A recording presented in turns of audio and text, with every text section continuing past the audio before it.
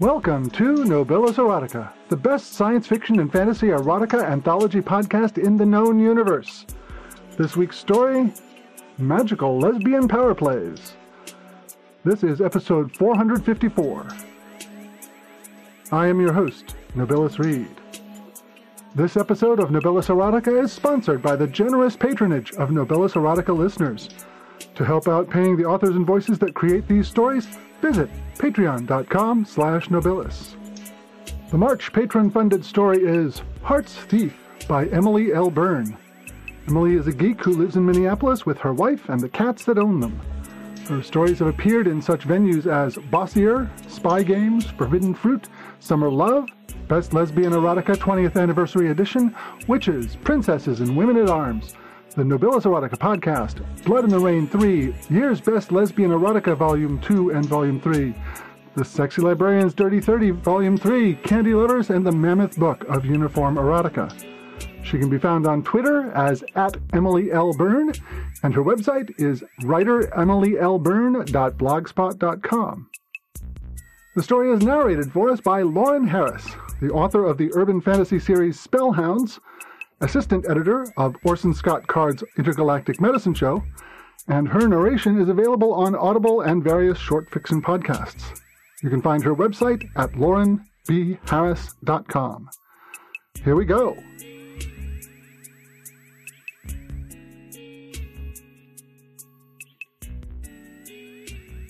Heart's Thief by Emily L. Byrne. Narrated by Lauren Harris. Ashara slipped through the window, pulling her hook and rope in behind her. The gesture came so easily, it was as if she hadn't just had to climb the wall and pick the lock. All around her, the room was still and dark as an abyss, and the night breeze sent a light shiver over her exposed arms. She wondered why she sensed no guards, no magical alarms. After all, she had come for the heart of El-Kiraz, a ruby big as a man's fist. It was said that the stone had great powers if one had the strength to command it. Surely a gem merchant of Shirkalia's status would at least have mortal guards to protect such a jewel. Rumor held that she'd had one of the most famous wizards in the city as her lover. She'd have asked for wards, have asked him to send the cold blue light of his power around her most cherished possessions. The price of such protection would have been nothing more than pillow talk to someone as wealthy as Kalia. And yet there was nothing, not so far. She strained her senses as far as she could in the stillness, then accepted defeat. If there were wards here, her limited magic could not find them. Pulling a small stone from her pocket, she whispered a charm over it. The rock took on a pale green glow, bright, yet not enough to light the room. She tossed it to the floor a few steps away, then pulled out another one and repeated the charm. Soon, a line of the small stones cast their pale glow in a path across the deserted room, at least as far as the bolted door in the wall opposite. Ashara stepped forward carefully, gathering up the stones as she went. Their light winked out when they vanished into her pocket, but it would take only a word to set them aglow again. Old Marian had done his work well. She almost smiled, the way she did when there was no one around to see the way it twisted the long scar that ran from temple to chin down her thin face. Best not to think on how grotesque it made her appear. Best to look as if she thought nothing, felt nothing. No one shrank away from her in the market then. She wrinkled her nose, an old pain flitting across her features. Of course, if she were caught here, the governor would hang her and there would be no more worries about her looks. She reached the door just as the thought crossed her mind, and it was enough to make her pause and hesitate. But it was too late now. She could be hung merely for being here, even if she took nothing. Better to die trying, or better yet, live to succeed and to leave the city of El-Kiraz. She wrapped the bolt on the door with the rags she'd brought with her for that purpose. Again, she whispered a few words, then tugged gently. The bolt came away in her hand as silently as a sigh. That left only the lock. She reached into her pockets and produced several small tools and one of the stones. She let it glow just enough so she could see to work, and picked the door's lock as if she'd been born to it. For a moment, she wondered if this might be easier if she had. The children of the thieves' clan seemed much more skilled than she. She had only her training from Marian, nothing more. Yet here she was, opening the door to the treasure vault in one of the richest merchants' homes in the city.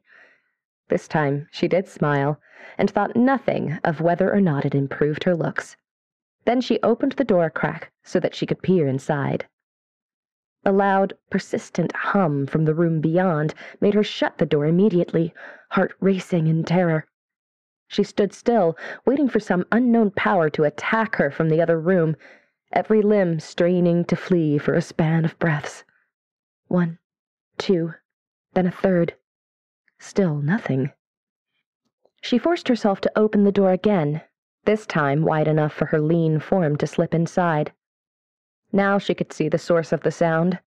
It came from a series of shining red stones perched on stone pillars along the wall. They were surrounded by locked chests, but Ashara paid no attention to these. She had not come for lesser treasure.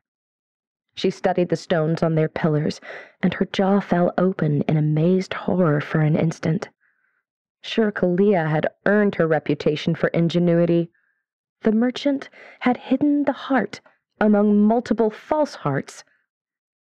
She stood motionless in front of them, trying to sense something, anything that would tell her which one was the right one. After what seemed like an eternity, she thought she could feel a spark, a whiff of magic. She scanned the row of stones again. There, that one on the far end. It felt different from the others. She approached it cautiously, wondering what kind of unseen guards the merchant had added to this room. Soon she was a few steps from it, and there she stopped, waiting for a sign of some sort. This stone, or rather the gold she could sell it for, would buy her way free. Always provided it was the right one. No more indenture to Marian. No more fleeing from her stepfather's fists and knife through the marketplace. She would take her coin and run far away from all of it. Perhaps in Caldos or Ondas she could find a sorcerer who could heal her face, or maybe even someone who would love her in spite of it. She stepped closer, reaching into her bag for the special charm that Marian had given her for the moment when she found the heart. Slowly, she reached out and held it above the red gem. She could see it pulse in the glow of her stone now, its center seeming to beat in some strange trick of the light. She reached for it with her other hand, moving cautiously until her fingertips barely stroked its surface. The resulting shock threw her across the room, causing her to drop her glowstone and Marian's charm. She collided with the stone wall opposite the heart with an exquisitely painful jolt before dropping to her knees on the floor. As she lay gasping for air, there was a whisper of a door opening and the faint scruff of soft slippers on the stone floor. Torches lit around the chamber with a low pop. A slender foot appeared under her nose, causing her to recoil backwards as if from a snake. "Did you think my heart would be so easy to take, little thief?" She looked up into Shirkalia's face and cringed. Not that the merchant looked cruel or even angry. On the contrary, her face was beautiful, all dark eyes and ebony skin, full lips pursed as if for a kiss. Under other circumstances, Ashara would have admired her beauty and sighed at the knowledge that such a one would never look at her. Now she shrank away, eyes wide with terror at her probable fate. "So young to bear the mark of the blade," Kalia murmured as she bent over and ran a single cool finger down the scar on Ashara's cheek. "Certainly too young to have entered here on your own unaided." She cupped Ashara's chin in her hand and tilted her face up so that Ashara's eye met her own, and were swallowed by them. The merchant's eyes were demon dark and night sky deep, and the young thief could no more look away than she could fly. Somehow, she remembered words and forced them to her lips. Discarding the ones that pleaded for her life, she selected from among the others. "What are you going to do to me?" A distant part of herself was pleased that her voice scarcely trembled. "What do you think I should do to you, little thief?" Kalia's hand tugged upward, pulling Ashara to her feet with the pressure. "The heart approves of you, or you would have died when you touched it. That is something. What else can you do besides steal?" Ashara paused, studying the merchant from under lowered lids. Her long robes draped themselves over sweet curves, and her lips held promises that the thief longed to hear. Greatly daring, she murmured, "I can perform some household magics, lady. I can make you laugh." And she hesitated a moment before she continued, "I can please you, lady. I can give you your heart's desire." Sure, Kalia threw back her head with a shout of startled laughter. "You promise so little, small thief. How would a baby scavenger like you know anything of what my heart desires?" Her eyes narrowed in amusement as she studied Ashara's face, her fingers never releasing their burning hold on her chin. Ashara took a deep breath, then let it out slowly as she closed her eyes. She reached out with all the power in her, stretching until she could touch Kalia's mind with her own. There it was. A memory so strong that it tasted like a sweet wine to her mind. She embraced it until it sent a wave of heat through her, lapping at her thighs and making her gasp. Eyes still closed, she reached for Kalia, pulling the merchant's face down to her own and kissing her with all of that memory in her mouth, her tongue. Now it was the merchant's turn to gasp, even as her body molded itself to Ashara's lean length. Ashara could feel the surprised desire fill the other woman's body until her blood ran hot with it, and she very nearly smiled. But that might break the illusion, might remind her that she held not the beloved of her past, but a scrawny stranger instead. And Kalia had never known a woman's touch before. She must go cautiously. A single misstep might cause her power to fail and drive the other woman to call for her guards. Then she would send Ashara to the gallows. Greatly daring, she touched her mind to Kalia's, reminding the other of the pleasure she had known. As the merchant's lip parted in a tiny moan, she broke off the kiss to trail her lips and tongue down Kalia's flesh, to where her robe dipped above her breasts. She glanced upward in time to see the merchant's eyes close and her head tilt back. A gasp of pleasure escaped her lips as Ashara opened the robe to take her breast in her mouth. Her pleasure ran through Ashara like a bolt, making her knees tremble and her thighs slick with it. The thief pulled the merchant closer, her mouth hot and wet on all she could reach of Kalia's exposed flesh. Ashara's fingers reached for the sash around Kalia's waist, opening the knot and tugging it apart as deftly as she had picked the lock to the merchant's house. Kalia moaned as Ashara's mouth met her overheated flesh. She reached out and seized handfuls of the thief's tunic, tugging it loose and over her head. Ashara found her face caught in the merchant's hands as the older woman stared into her face, wide eyes searching and lost. That was when Ashara realized that Kalia's lover was gone forever, killed in a sorcerous battle across the sea. The grieving emptiness that filled the merchant threatened to overwhelm her thoughts, and her mind spun, trying to free herself from the web of power she had built between them. Kalia's eyes opened then, as if she could somehow feel Ashara's efforts to escape. Her dark eyes met the thief's, and a single tear rolled down her cheek. Ashara froze, letting Kalia's sorrow wash over her in a wave. The two women stood, arms wrapped around each other, seemingly lost in each other's gaze for a span of heartbeats. The merchant spoke first. "Perhaps you cannot give me my heart's desire after all, little thief." She raised her hand and ran her thumb along Ashara's jaw with a sigh. Then she began to pull away, and Ashara could feel herself being shut off from that awful pain. "No!" She yelped the word from instinct alone, reaching out to clutch the merchant's open robe with quick, desperate hands. "Let me try. I think I can help you." It was the fear of a thief's death at the end of a rope that drove her words. She knew that it could be nothing more. Well, that and perhaps a bit of pity for the one who carried such a burden. Kalia gave her a long look, as if considering whether or not a fledgling scavenger could replace her heart's beloved, even for a few hours. Through the web that still remained between them, Ashara could feel her desire, present and running like a river beneath her skin. She reached out and coaxed it, just a little, just enough so that she could smell it rising from between the merchant's legs. She did not smile, but stood waiting instead, with her hands on the other woman's waist, hoping for her agreement. Kalia pulled her close and kissed her hard, full lips engulfing her narrow ones as Kalia's tongue sought her own. Then she broke away and seized Ashara's hand. Tugging the thief with her, she walked purposefully from the room where the red gems watched them and into the hallway beyond.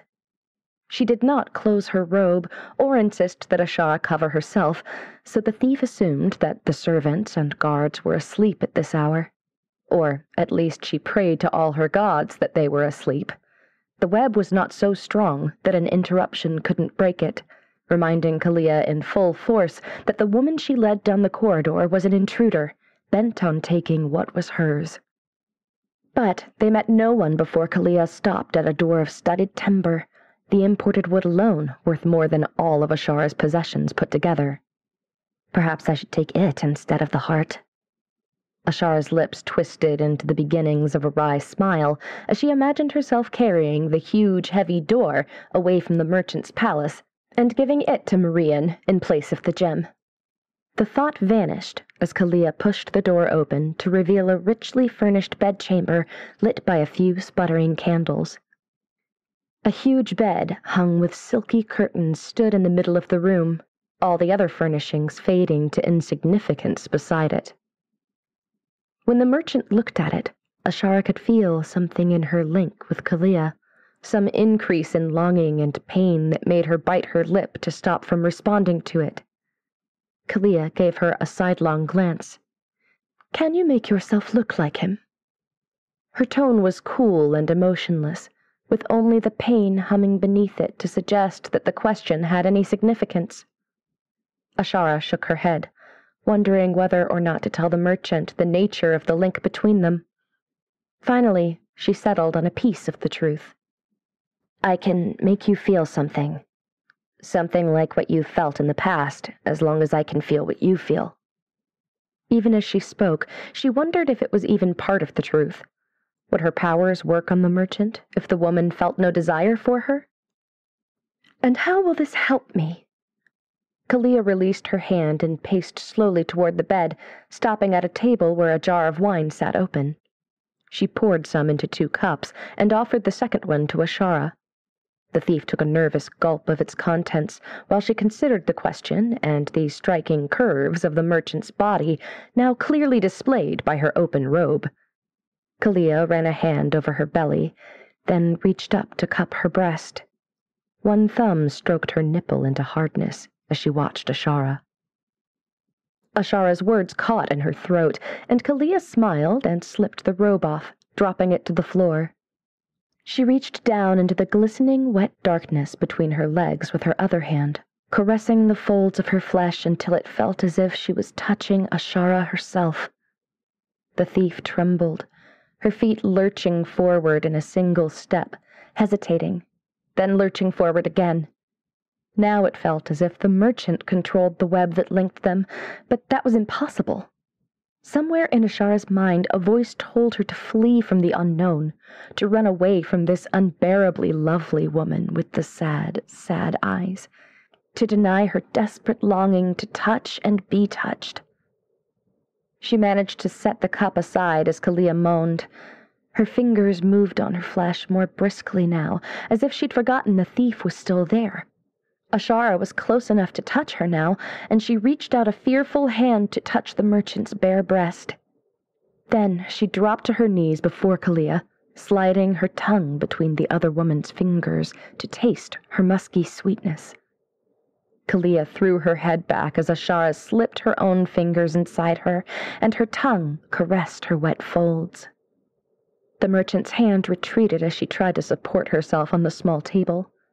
It shuddered in her grasp, so she chose instead to fall backward onto the bed, her feet remaining on the floor and Ashara's mouth between her legs. Ashara held on, her tongue lapping at Kalia's flesh as the merchant wailed, a low, strained tone of frantic need. The sound sent chills through Ashara, making her fingers thrust harder to change the rhythm of the merchant's desire, to make her feel anything more than the remembered anguish that she felt now. Kalia's back arched, her body bucking around Ashara's fingers as she clutched at the silken blankets. Then she lay still, gasping for her breath in little choked sobs. Ashara reached out again, feeling her way along the web of Kalia's memories until she found what she was looking for. But she hesitated to take them up, instead looking warily at the merchant. "Do you want me to leave?" Tears rolled down Kalia's face until she wiped them fiercely away. "No." The word was almost a snarl as she reached out and pulled Ashara up on the bed beside her. Her hands were rough on the thief's body as she tugged her remaining garments off. "You know too much about me, little thief.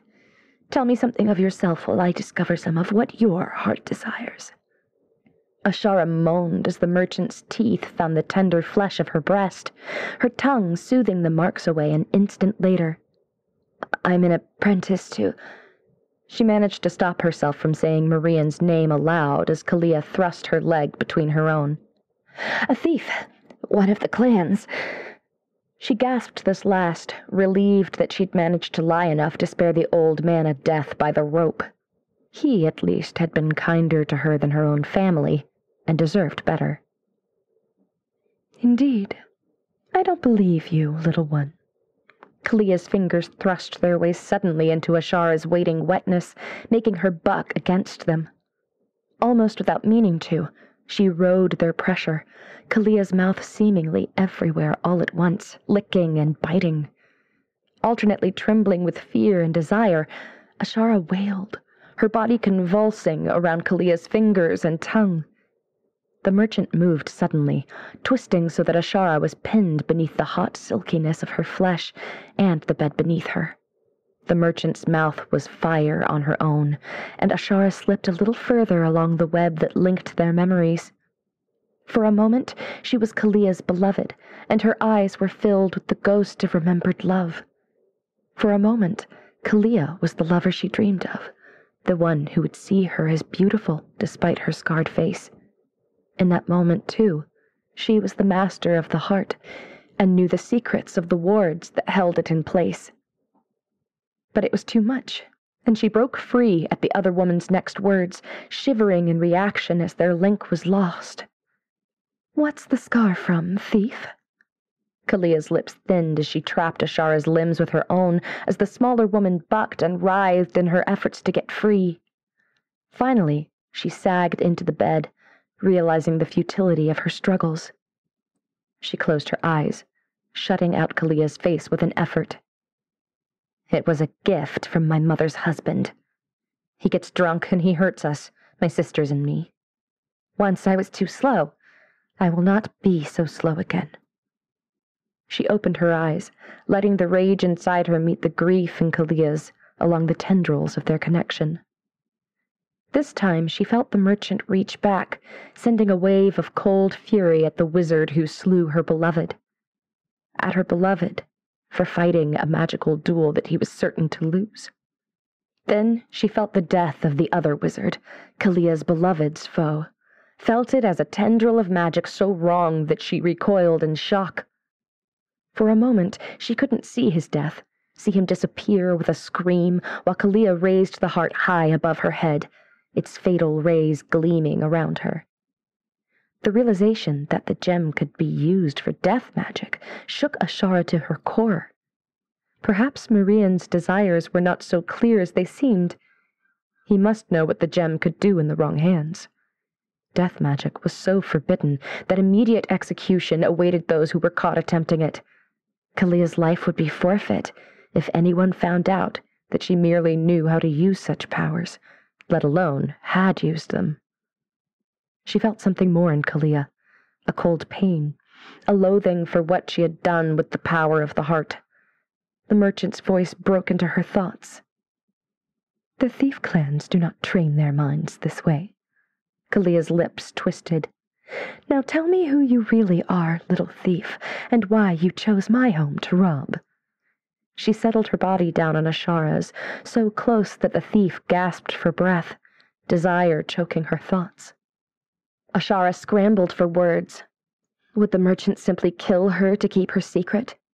It would be easy enough to accomplish, helpless as she was. Still, Kalia's flesh called an answering song from her own, letting her thighs grow slick and wet with it. She wanted the merchant's fingers inside her again, her tongue on her flesh. Kalia ground her ample hips against Ashara's narrow ones and ran her tongue up the thief's neck. She smiled when Ashara wailed and squirmed, her body begging for things that her lips would not. Just tell me, little thief. I won't hurt you, and I won't give you to the governor's guard. I merely want to know who knows so much about me. Ashara surrendered, craving Kalia's touch. My master was once a merchant like yourself until he fell from the governor's favor. He wants the heart to return him to the wealth he knew. Ashara rocked her hips a little in hopes of displacing the merchant. Any more of this, and she would answer any question the other woman asked without meaning to. That would be old Marian, wouldn't it? No, don't bother to deny it. I can feel the truth in you. Kalia looked thoughtful, but her voice was cold and it boded no good to Marian. How foolish of him. The heart chooses its own master. He cannot bargain it away like a bauble in the marketplace. Is that how you got it? Ashara whispered the question, almost too fearful to ask it at all. It was a gift from my beloved. It accepted me on a day that I still curse. My lover died trying to protect it, and I nearly died with him, but I survived and used its powers against his slayer. Kalia's eyes burned with the memory, and the emptiness inside her almost swept Ashara away with it. I protect it because it is what I have left of him. Marian will do no better with it than I have. Ashara's thoughts raced frantically. She was torn. Perhaps she could distract the merchant enough to escape and warn her master. But then why should she? Would he kill her himself if he thought she knew about the gem's powers? Uncertainty filled her, but she found that desire was stronger. Squirming, she reached up and kissed Kalia's full lips, the touch of her mouth hot on the other woman's. It was enough to distract the merchant. Kalia shifted so that her plump thigh thrust its way between Ashara's, smiling at the thief's gasp. She nuzzled Ashara's ear, her teeth nipping the tender skin. The little thief rocked her moist slit against Kalia's leg, groaning as a wave of heat spread its way through her. Kalia's hand found her breast and pinched the tender skin into hardness as Ashara's back arched away from the bed. Her body shook as bolt after bolt shot through her, leaving her breathless and collapsed beneath the merchant's curves. Kalia's eyes locked with hers, and she knew the merchant was no threat to her. In a moment, Ashara realized what she must do. She reached out with all her power, diving effortlessly through the merchant's memories, searching for one that she could use. She found it in the last quarrel the merchant had with her lover before he left for the battle that would end his life. Relentlessly, she dragged it to the surface of the merchant's mind, letting the other woman relive it. Ashara held her tight, soothing the anguish as it rose, allowing it to ebb away through the web that linked them. Carefully, she did the same with some of Kalia's other memories until the merchant shut her eyes and rolled away, her face wet with tears. Almost Ashara wept with her as she released the web that bound them together, horrified that she had caused such pain. But she reached for the merchant, letting her mouth and hands convey what she wanted to say. She explored Kalia's body with nimble fingers and tongue, caressing and coaxing until the merchant trembled with pleasure and release. They held each other, flesh pressed to flesh, until Kalia's eyes closed in sleep, her breathing slowing. The little thief planted a soft kiss on her lips and smiled down at her, the expression lighting her face until it seemed whole. Then Ashara rose silently from the bed. Gathering her clothes, she crept forward until she reached the door. She glanced back at Kalia's face, watching the old pain slip away like the tide. Then Ashara turned, still smiling, and slipped through the barely opened door. She pulled her clothes on as she went, glancing from side to side for early waking servants and guards. The room stood as open as they had left it. She and Kalia and the multiple hearts sat waiting on their pedestals. She pulled her tunic back on before she turned confidently to the stones. This time, she knew which one to choose and walked toward it without glancing at the others. She paused before it for a long moment, thinking about what she would do with the powers of such a gem at her command. She imagined a palace in Ondas, one near the sea where her sisters and mother could come and live with her. She imagined Marian restored to his old life so that he did not pursue her. Then she imagined Kalia, healed and able to love once more. Then she murmured the words she had heard in the merchant's mind, releasing the wards before she reached for the gem. This time when she touched it, there was no shock. The stone came up into her hands as if it greeted an old friend, and her heart sang a little. Ashara placed the heart of El-Kiraz into her pack and slipped silently from the treasure chamber. She didn't think Sher Kalia would miss it, and she smiled at the thought as she made her way out and away from the city.